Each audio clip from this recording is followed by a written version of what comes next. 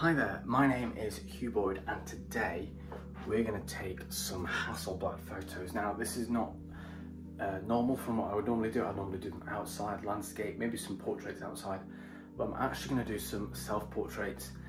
And I've not done self-portraits since I was at university, and I call them self-portraits to make me sound more artistic, but literally all it is taking photos of myself on Hasselblad 503 CW. Now these cameras are beautiful.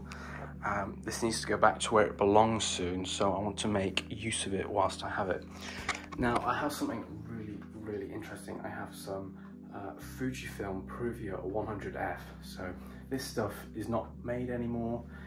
It's expired by 20 years and it's 100 ISO, which means I'm gonna need quite a long shutter speed just so that I can get some light onto this. So it's 100F. 100 stands for 100 ISO and the F stands for super fine grain. Super rare. This is different from negative film because negative film, right, starts off as dark and you expose light onto the film and it exposes to light. So it goes from dark to light, as opposed to, so for example, negative film, if you overexpose it, you'll have a longer shutter speed. Because your shutter speed's longer, you'll overexpose it, as opposed to positive film. If you overexpose it, it goes dark because the film starts off as bright and it goes to dark.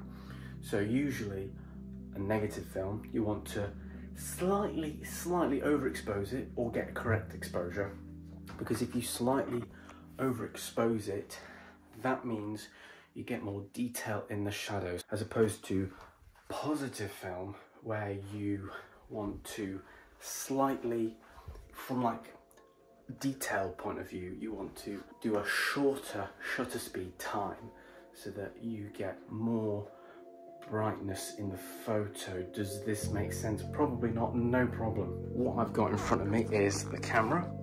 It takes 120 film, which is what this is.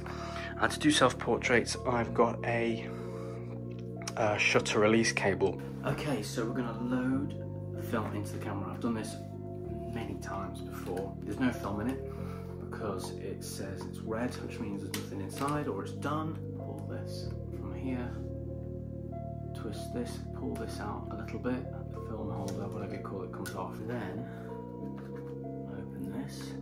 So this is 20 years expired in 2004 in October. Doesn't mean it's bad, it just means that every year that goes by it just gets less sensitive. So you want to take the spool from the old one and move it over to the other side, put the spool on the pegs. Now you want to keep this taut all the way around, and then there's like a little tab here, and that's going to feed into the old film spool from the other roll of film. So we're just going to feed that into there. We're just pulling it round, and it's going to say start here. And as it says start, we're lining those arrows up with the little red arrow that's on the side of the film cartridge holder. We want to line that arrow up with that arrow there. And I was always taught to just do it a little bit more so that you definitely don't miss that first slide.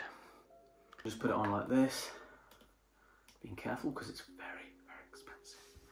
And it's going to stop me when it's on number one.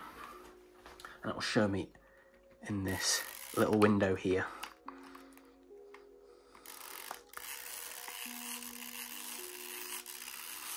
And there we go, the one is going to appear, there it is. And then we put the handle back. And now we're ready to shoot off our first shot. So what's annoying is that I wanted more of a wider shot so that I could get more of the room in as opposed to a closer one, but I have to get a closer one because I need to release the shutter. So as far away as I can get is get my arm here. So I'll get my arm out of shot and get more of a portrait like that. It's not ideal. Put the focus on the cushion.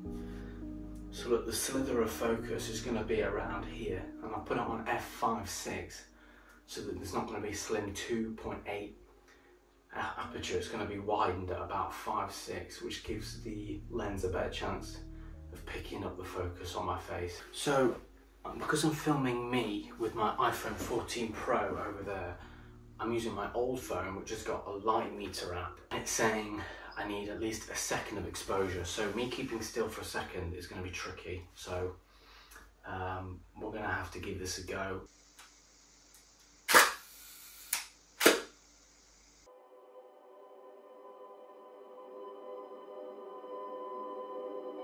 Okay, so I've got a massive mirror here, and I'm just taking a picture of myself in the mirror. It needs to be on a tripod because the shutter speed is 1 second. There. And then I've got on f2.8. The shutter speed again is a second. We've rolled it onto the next shot, so here we go.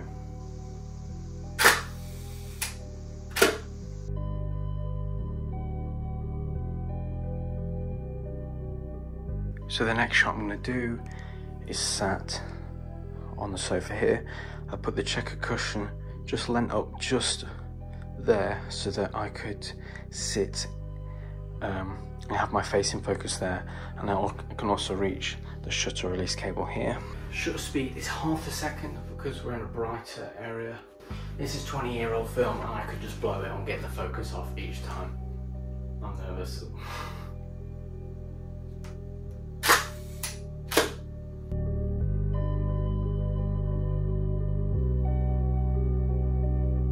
There's a couple of sounds that you hear there. You hear the ticker, which is the timer for the 1/2 second, and you also hear me pressing in, which opens the body's 2 bits of material that open up, because in the lens includes the aperture and the shutter speed. So the timer is in the lens, the shutter speed's in the lens, the aperture's in the lens. So the body literally just holds the film, the magazine, and it just, those 2 doors that open, they open up, and then all the timings and shutter speed goes off in the lens. So that's what you're hearing. Now, because it's getting dark, it's 10 to 5 in the afternoon, it's getting dull by the minute. We're ready, we're going to focus up. So I've just set the focus on my t-shirt, which is going to be about here. And I set it on f2.8, which is more risky, but we just need that light. 1.3, so I'm going to have to count 1.3. And I've set this to bulb, so I can do that.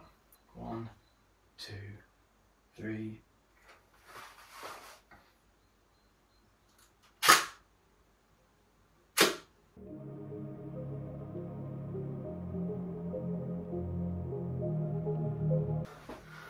I feel like that was a bit longer than a second, 0.3. Oh well.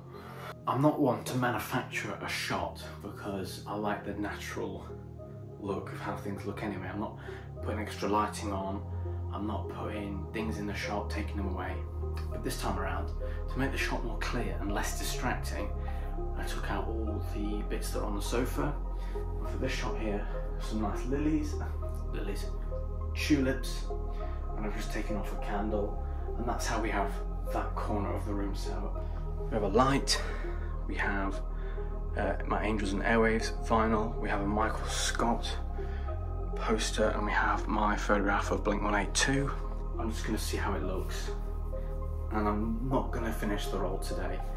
It's telling me it needs to be exposed for 6 seconds, which is crazy. But what I'm going to do is actually shine a light on it, so I can see what the hell I'm focusing on. Oh, that's pretty good. Pull out the dark slide. Okay, dark slide's out. 3, 2, 1. 3, 4, 5, 6. That was bang on.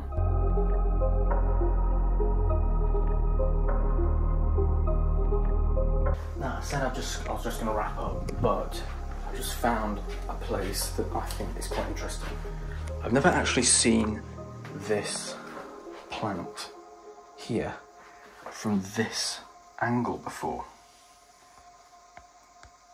So, what I was thinking of doing is taking one more shot. I really like it because you just get a slither in focus here, What I am going to do is put this on f8 so that I get a bit more in focus. It just makes for more of an interesting shot.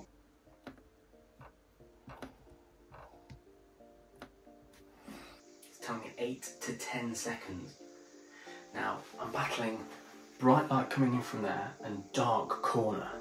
So I'm going to have to take an average for the light that's hitting the cheese plant. 7, 8, 9, 10, 2, 3, 4, 5, 6, 8.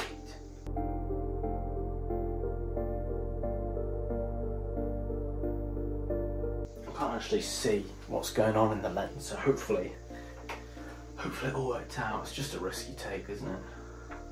So yeah, we're going to wrap it up here today. We've shot 6 of 12 shots, and I'm going to shoot those next 6 when the light is considerably better. But it's really nice today because the light is really soft, even though it's dark. I've got some nice light fall off, and hopefully these shots, when I get them sent off, are going to be good. So yeah, that rolls up the first half of the roll. We'll see you next time.